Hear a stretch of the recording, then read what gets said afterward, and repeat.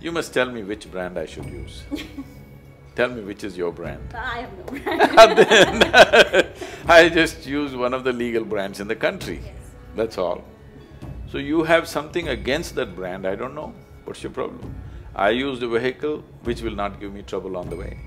I used a vehicle which will take the beating because you don't know what it means. Most of these people have never driven on Indian roads during the nights and days non-stop. I have done that many times, so I know what is the conditions. And if you don't have a vehicle of the right kind, you won't complete the journey. So I made sure there is a vehicle which goes through the journey, and it did.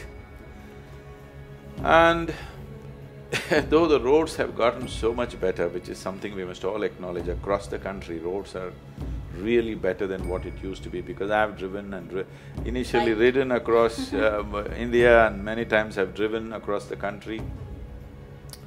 But for the first time I'm seeing the major roads in the country are as good as anywhere in the world, which is really, really nice. Only thing is, there is that one odd driver who's coming from the opposite direction. Suddenly in the middle of the street there's a cow sitting, and we even saw an elephant somewhere, all these things. It is not such a rare thing in India that you may hit something, either a cow or a median, because there are many unmarked medians.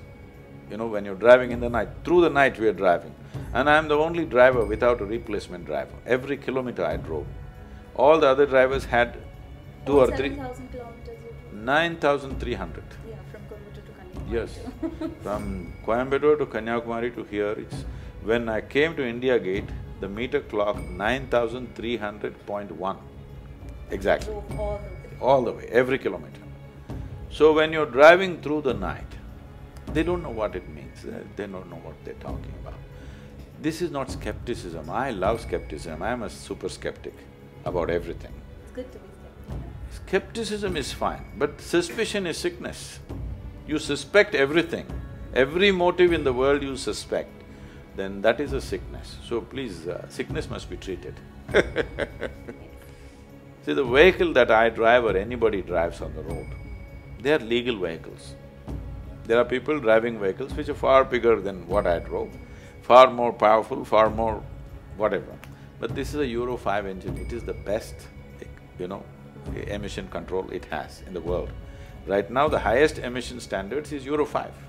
So this has a Euro 5 engine, it's the best engine. Above all that is fine, but it's a legal vehicle. So somewhere some people think their opinion is bigger than the law in the land. This means they want to breed lynch mobs. If they had the power, they would like to throw stones at the rally, that's all they would like to do. So lynch mobs are being bred by people. The moment you say, my opinion is higher than the law, if you have a few emotional people around you who are capable of doing things on the street, there is going to be a lynch mob, isn't it? So these people should know what they're talking about.